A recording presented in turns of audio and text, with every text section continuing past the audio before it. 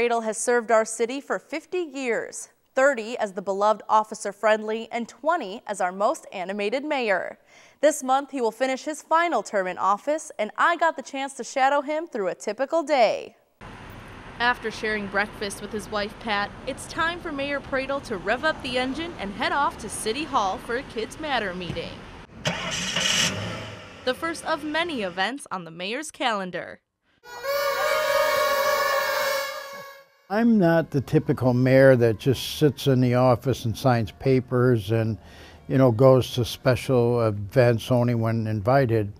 I take part in a lot of the different groups, and if there's something going on that, like there's a program for our veterans today, and I want to be especially a big part of that because I served in the Marine Corps, and so I just want to share with my fellow servicemen that we care about them.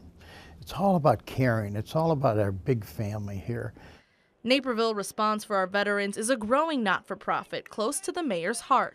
That's what it's all about, to make veterans happy as well. Following the luncheon, it's time to head back to the office, checking in with Emmy Trotz, the mayor's longtime assistant, to see what the rest of his day holds. I keep track of all of his invitations, where he needs to be, trying to make sure he gets there in a timely manner, make sure if there's anything he needs to bring, if he needs to give a speech, just to make sure that he is prepared.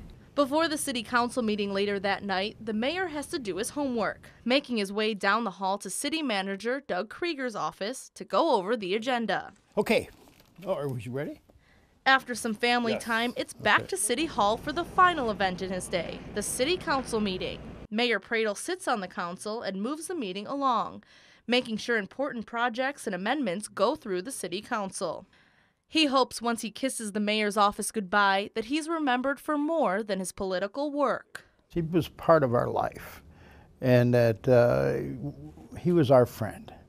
That's what I want to know. Not that he did something special.